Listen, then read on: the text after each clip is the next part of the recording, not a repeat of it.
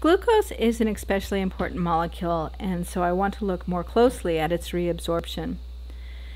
In the proximal tubules, most of the glucose is reabsorbed, and it's reabsorbed through a series of transporters on the apical membrane. So let's make sure you remember that apical membrane is the membrane that faces the lumen. Okay, so let's go ahead and color that in pink. Okay, faces the lumen of the renal tubules. On the apical membrane, we have our transporter SGL. Now this SGL stands for sodium glucose transporter. That SGL is a type of co-transporter that can move glucose from low concentration to high concentration. Anytime we're moving something against its concentration gradient, we're going to be using active transport. So this is an active transporter.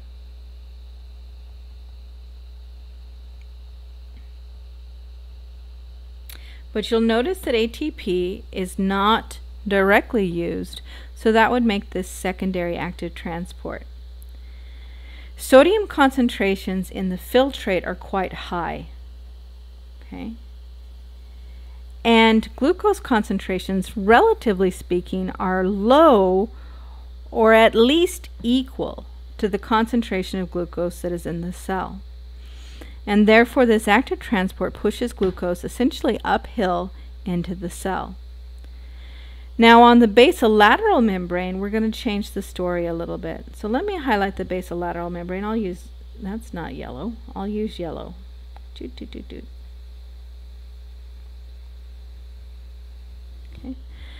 The basolateral membrane faces the interstitial fluid. Let's label that so you can see this. The interstitial fluid is here. The lumen of the tubule is here, so this would be the filtrate. And this, of course, would be my intercellular fluid. Not shown as the bloodstream, but you can assume that anything in the interstitial fluid, such as glucose, is going to flow directly into the capillaries through the pores that exist between the simple squamous epithelial cells. The transporter on the basolateral membrane is called the GLUT transporter, G-L-U-T. There's a number of different GLUT transporters, GLUT transporter 2, GLUT transporter 4. For right now, just GLUT is sufficient. GLU for glucose, T for transporter. Now that glucose transporter, if you look at the concentrations going on here, notice inside my cell I have a high concentration of glucose, whereas in the interstitial fluid I have a relatively low concentration of glucose. And so as a consequence of this high to low, anytime we go high to low, you know that that is diffusion. We're using a protein, so here at this membrane is facilitated diffusion.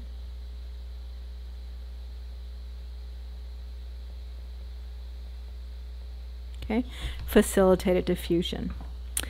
Now sodium, sodium inside the cell is maintained relatively low.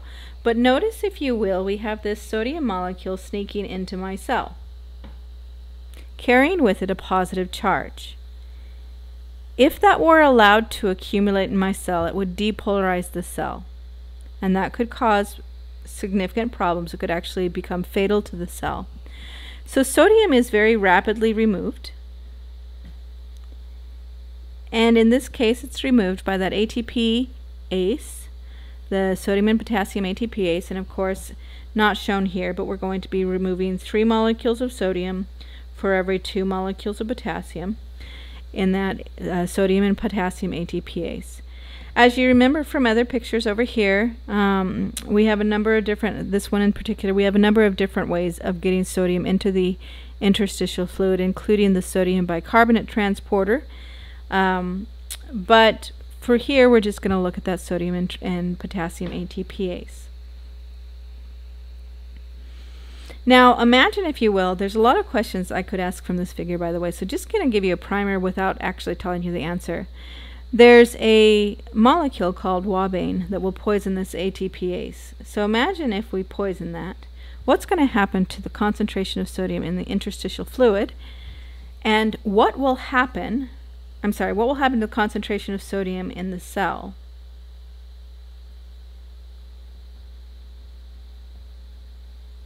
And what will happen to the ability of the cell to transport glucose?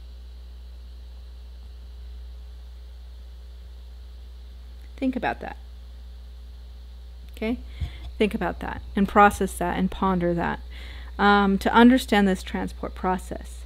Now, in the case of SGLT, sodium glucose transporter, or just the GLT, both of those transporters have binding sites. For glucose and for the SGLT, it also has a binding site for sodium. Anything with a binding site can become saturated.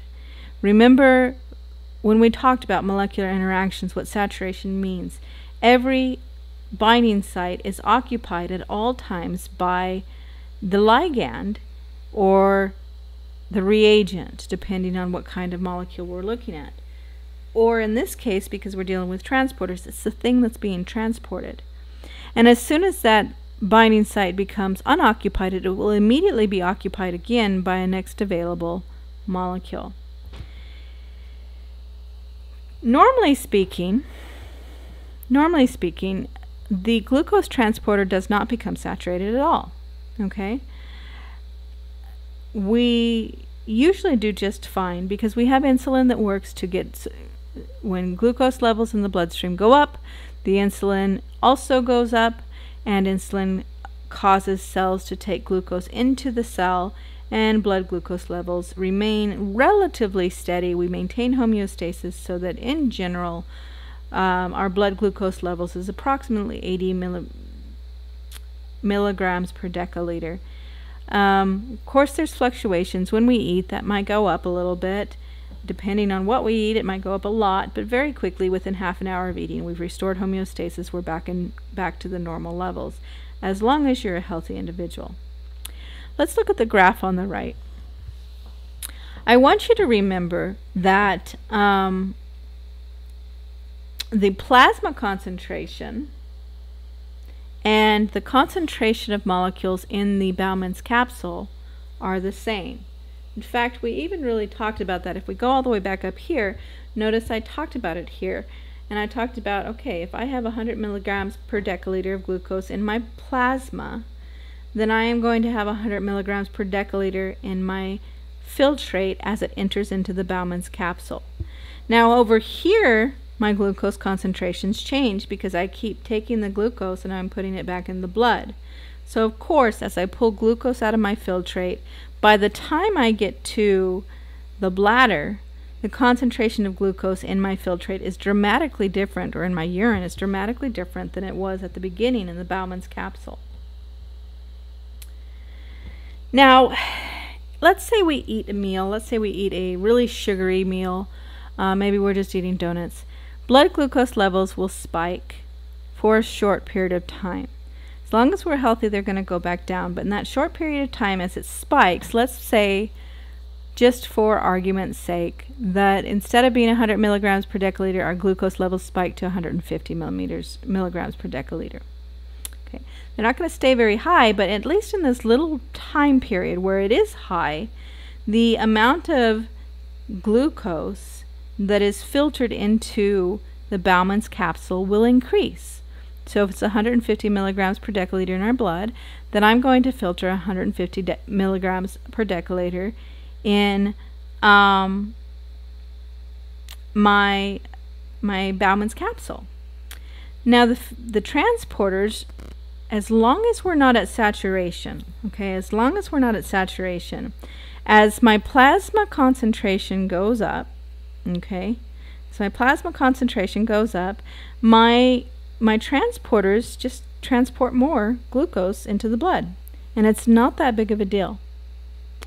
But eventually, now let's change the story. Instead of being healthy, I'm diabetic. Okay, maybe I'm type 2, type 1, it doesn't really matter. The result is the same.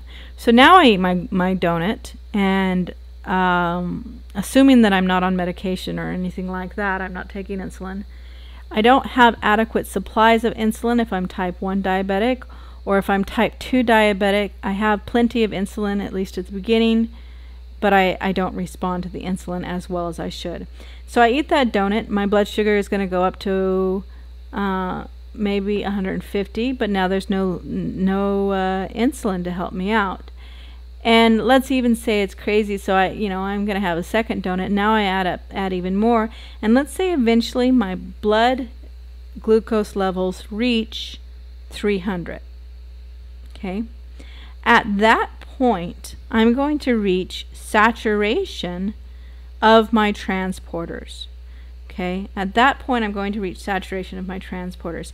Now, by the way, this is just a generic saturation curve, so I'm actually going to change my numbers here. We're going to say 0.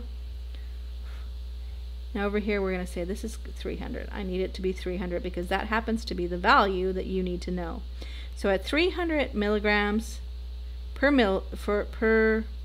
deciliter. I could also write that, by the way, as 300 milligrams per 100 milliliters. Either way is fine. Okay. My glucose levels are high enough that my transporters become saturated. Okay, we reach saturation here. Now, once my glucose levels have reached the point of saturation, we call that, by the way, renal threshold. So 300 milligrams per 100 milliliters or 300 milligrams per deciliter is my renal threshold for glucose. At that point, my transporters are working at their maximum rate, and nothing I can do will make it work faster. We're at what we call our transport maximum. And it happens for somebody who is, when it deals with glucose, this value right here is actually 375 milligrams per minute. Okay, so we're really good at transporting glucose. If I am at my renal threshold, and if I exceed my renal threshold, so now let's say I go to right here. Now I'm at 400. It really doesn't matter. My transport maximum is still 375.